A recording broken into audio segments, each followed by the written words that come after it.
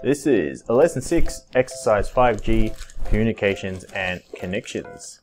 The learning goal is to look at the connections between matrices and social connections, the interpretation of matrices and social connections, to look at what a matrix squared will entail in regards to information. The success criteria is to be able to make a matrix based on a graph that shows connections and to interpret a two-step matrix on a connection graph. Now, apologies for the sounds that you can hear in the background. I invited my wife to watch me make a video and she thinks I am very stupid. She's drinking or slurping tea, she's eating, I'll get a picture up of what she's eating, Moneta luxury cream wafers, as very ASMR-like, and she just thinks I am the biggest stupid idiot right now. And I can choose to edit this out, but I want to show you the reality of what it's like to make videos in the Herman household. Mind you, Monty is asleep, so I have to deal with the dog jumping all over me and my wife laughing. It is a long entry because you made it a long entry. Oh, lordy, lordy, lordy. So I'm going to challenge myself and I'm going to see how long I can do this without having to crack up laughing and see how much of a spaz my wife can be. Alright. There it is. There it is. She's been holding that in and she's just been wanting to say that. Okay, done. Okay, no, she's not done. She's just getting started as far as I'm aware. Social networks, communication pathways, and connections can be represented and analyzed using matrix techniques. Communication matrices are always square. You will never deal with an m by n. It's always an m by m or an n by n. The numbers will always be the same, so it's going to be a square matrix. The matrix methods of investigating communications can be applied to friendships, travel between towns, and other types of two-way connections. So we're going to look at this example here where we can see 4 different people, Vicky, Stephen, Kathy, and Paul. And this diagram, you can see each person is in each corner. And the diagram shows the communications within a group of friends. The double-headed arrow connecting 2 names, that just indicates that those 2 people communicate with each other. And if there is no arrow directly connecting 2 people, they do not communicate. Now that does not mean that they don't communicate via another person. They can, they just don't directly. And there's a key word there, directly connect with each other. That should be crossed out, that should be underlined. Get rid of that. Yep. Sorry, this is getting a bit delayed. Underline directly. So you can just consider this maybe a work circumstance of some sort, where there's 4 people within a team and maybe there's some type of leadership roles of some sort. But you can see that the most popular people are Kathy because they talk to each person, and Stephen because they talk to each person. They communicate with the 3 people that are there. Vicky and Paul aren't so popular because they only talk to 2 people but not with each other. So Vicky and Paul don't necessarily talk directly to each other. So what we're going to do is, these links are called one-step connections because it takes 1 step to get from one person to the other. Record the social links in a matrix capital N using the first letter of each name to label the columns and rows and explain how the matrix should be read. So capital N is going to equal to, and we're going to have the 4 people. Let's say in this case we're going to have Vicky, Stephen, Kathy, and Paul. And that will also be written on the top as well. And this will be a 4 by 4 matrix because there are 4 people. Now this on the left is coming from and going to. So it's going from here to here. Now Vicky doesn't necessarily talk to himself, or herself rather. And obviously there's no direct loop that connects Vicky to herself. Generally you don't do that within communication diagrams. So Vicky to Vicky, or from Vicky to Vicky is 0. And again, this is going to be for Stephen to Stephen, Kathy to Kathy, and Paul to Paul. So generally speaking, you will have a diagonal that goes from left to right of zeros. And this is what's called the leading diagonal. Now, from Vicky to Stephen, in this case, there's one way that Vicky will talk to Stephen. There's one way that Vicky will talk to Kathy, but there's no direct link from Vicky to Paul. There's no arrow there, so this will be dictated by 0. From Stephen to Vicky, again, there'll be 1. Because remember, there are 2 arrows. It's a 2-way arrow. So even though Vicky talks to Stephen, we also know that Stephen talks to Vicky, so there will also be a 1 for here. We know that Stephen's is 0. From Stephen to Kathy, there's 1. And from Stephen to Paul, there'll be 1. And you can see the trend. You can see what's going on here. All we're doing is if they talk to each other, there's 1, and if they don't, directly, that is, there's a 0. 1, Kathy to Paul, 1. And Paul to Vicky, 0. Paul to Stephen, 1. Paul to Kathy, 1. And then Paul to Paul, 0. And that's it. That's all there is to it, to creating a matrix based on this communications diagram. But then it says how, or explain how the matrix should be read. Now the explanation is just really based on what the numbers 0s and 1s represent.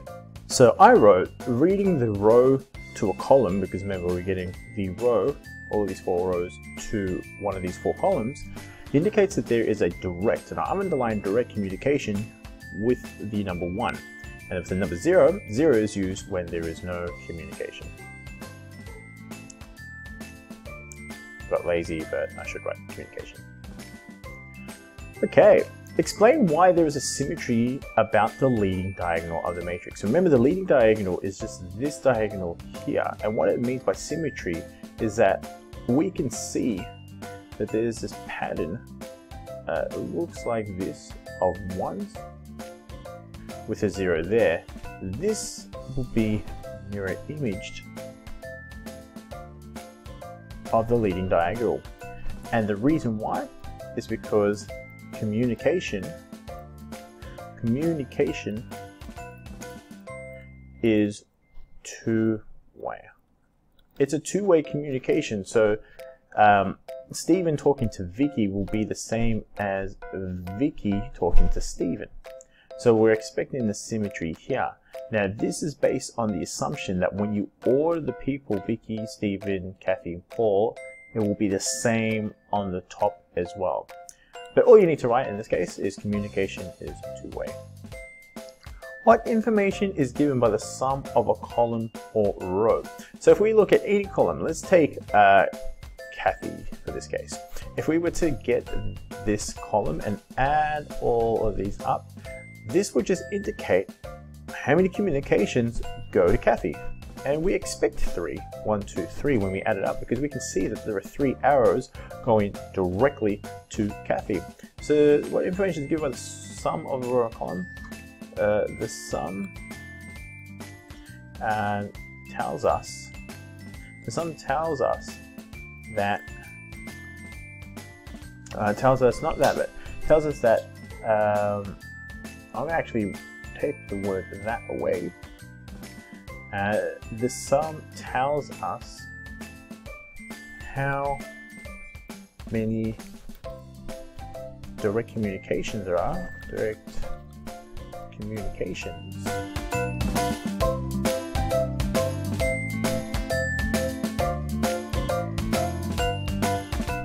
For that particular person. And because the communication is 2-way, if we get the Kathy row, we should essentially get the same answer when we add them up, 3, because from Kathy we can see 1, 2, 3, but to Kathy we can also see 1, 2, 3, as these arrows are 2-way. D says that n squared gives us the number of 2-step communications between people, namely how many ways one person can communicate with someone via another person. We're going to find the matrix n squared, then the square of matrix of n is just n times n. Now we can do this the easy way or the hard way. I'm going to get my classmate calculator and do this the easy way. So remember to put a certain matrix in, you go to Math 2. Now, because we're dealing with square matrices, we're just going to click this square matrix here in Math 2, click it again, click it one more time, and this will give us a 4x4 matrix. Now I'm just going to scroll up to the actual numbers themselves. I'm going to put in the numbers accordingly. Alright, going in and put my last number, making sure I hit across on the cursor, so that way we can get out of the matrix and the cursor will turn bigger. Press this button here to establish that we want to associate this with a letter, and for the sake of consistency we'll put caps lock on and put the letter N, execute that, and so now N has been established as that matrix. Now all we need to put into the calculator is N multiplied by N. And so this will give us a completely different matrix. What this matrix looks like is 2, 1, 1, 2.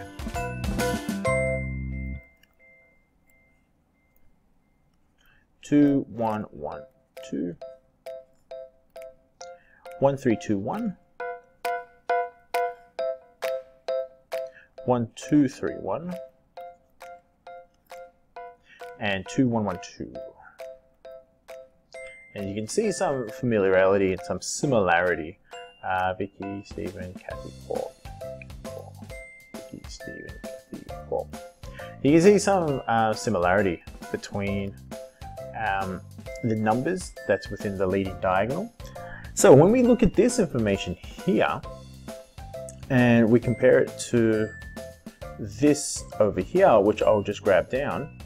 There we go, it just saves me from scrolling back and forth. So from Vicky to Vicky, you'll notice that there's not a 0 anymore, there's actually a 2. That just means how many ways can Vicky talk to herself via another person. So Vicky can talk to herself by going from Vicky to Kathy back to Vicky. So there's one person within that process. Or Vicky can talk to herself via Stephen and back to Vicky. From Vicky to Stephen via another person, there is only one way. To get from Stephen via another person, the only other way she can go is to Kathy, then to Stephen. This is again the same for Kathy. There's only one way. She has to go through Stephen, then to Kathy. And then with Vicky to Paul, she can go two ways. She can either go to Kathy to Paul, or she can go to Stephen to Paul.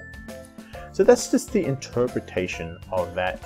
The three here for Stephen to Stephen and for Kathy to Kathy, these are three just based on how popular both Stephen and Kathy are. So for Stephen to talk to himself, Stephen can go to Vicky and then back. Stephen can go to Kathy and then back. And then Stephen can go to Paul and then back. So there are three ways. Same with Kathy, Kathy to Vicky and then back, Kathy to Stephen and then back, and then Kathy to Paul and then back. So two-step communication is just via another person. Three-step communication will mean that you will go from one person and then to another person. And then to another person. So there's 3 steps within that process. Alright, for question E, I've got a picture there, I'm sick of scrolling back and forth. We're going to use the matrix n squared to find the number of two-step ways Kathy can communicate with Stephen and write these connections. So from Kathy to Stephen, there's either from Vicky to Stephen or from Kathy to Paul to Stephen. So the way, how many ways there are? There are 2 ways. The first way is to go from Kathy to Vicky to Stephen, or we can go from Kathy to Paul to Stephen. Question F, in the n squared matrix, there is a 3 where S row means the S column. This indicates that there are 3 two-step communications Stephen can have with himself. Explain how this can be given a sensible interpretation. So the 3 ways there are from Stephen to Vicky back to Stephen, from Stephen to Kathy back to Stephen, or from Stephen to Paul back to Stephen. Explain how this can be given a sensible interpretation. Well, why would Stephen talk to Vicky and then Vicky will then talk to Stephen? So a good way maybe we can interpret this is, say Stephen were to ring one of these three people and maybe calls Vicky, and then Vicky is not available and it goes to a voice message in which Stephen says, "Hey, yo, Vicky, call me back." Then Vicky will finally get that message and then Vicky will then call Stephen again. This is probably the best way to do this type of interpretation. I know in a lot of businesses where there are teams that are communicating with each other, there's usually some type of a link or chain that people talk to each other. And so to find all the possibilities of talking to another team and have that relayed back to yourself, that information can be handy and generally is used for optimization reasoning. So an interpretation, the interpretation can be Stephen calls Vicky, Vicky doesn't answer, and then from there Vicky calls back Stephen. Alright, last question. If you were asked to find n to the power 3, what does this mean? Well, that just means how many three-step connections there are. How many three-step connections a person can have with another person.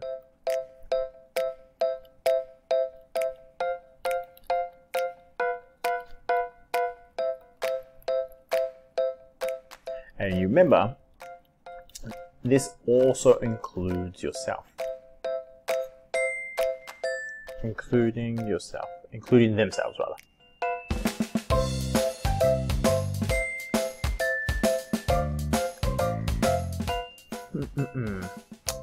Now,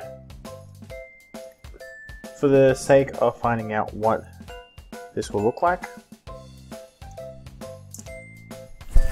that is what n to the power 3 will look like. Sorry, just scratched my arm there, so it sounded a bit roughly. And so all the different ways that, let's take for instance from this cell here, which is a number 5. That is just talking about the way that, go back to the original one, the way that Stephen can talk to Vicky via another person, another 3 people. There are 5 ways through 3 people that Stephen can talk to Vicky. That's what that number means there. This concludes this video. Apologies for my wife at the start of the video. I thought I'd include it in just for a bit of giggles, a bit of laughs, a bit of lols. See you guys in the next video. Tell you all.